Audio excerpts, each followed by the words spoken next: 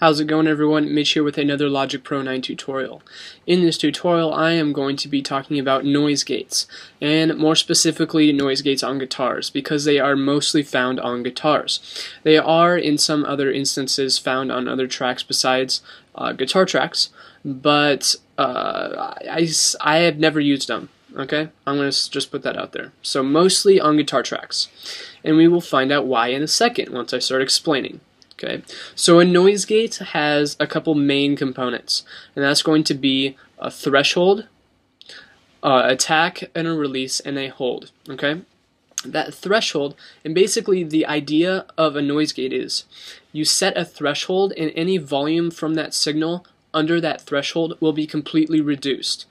Which is very, very nice, especially for buzzing guitars. So we can set that threshold above the buzzing, but below the threshold at which the guitar plays, so that it will effectively cut out all the buzzing while the guitar is not being played, which is perfect, and that's why it's found on all guitar tracks, basically. Alright?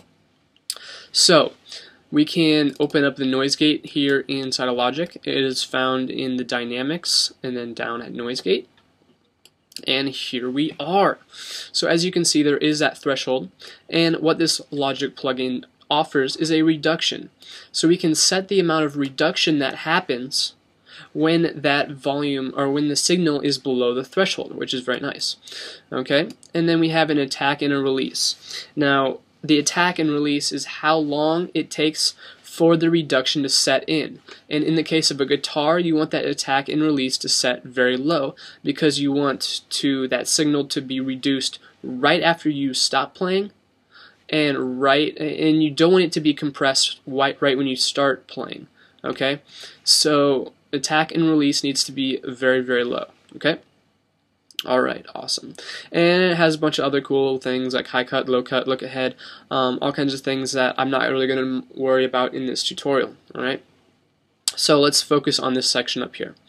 Alright, so we have this guitar track. I have my guitar hooked in. I'm going to press record on this, and the basic idea is setting a correct threshold on your guitar is to decrease this threshold until you can hear the buzzing of the guitar.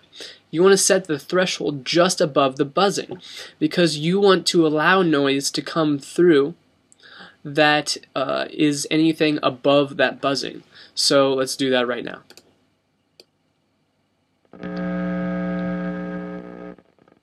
Alright, so about 66 was when the negative 66 decibels was when that actually started to buzz. So I'm going to set it about 60, we'll call that good, and let's play the guitar and see if it actually does what it is supposed to. And as you can see, that when I stop playing, it buzzed a little bit after that. That just means if your attack and release is low already, to increase the threshold just a little bit more.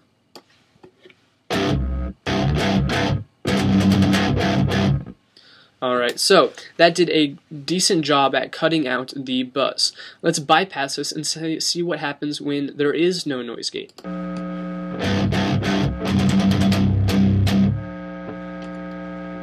So you can definitely tell that that buzz is being reduced by this noise gate. Alright, so that is really all I have to show you today.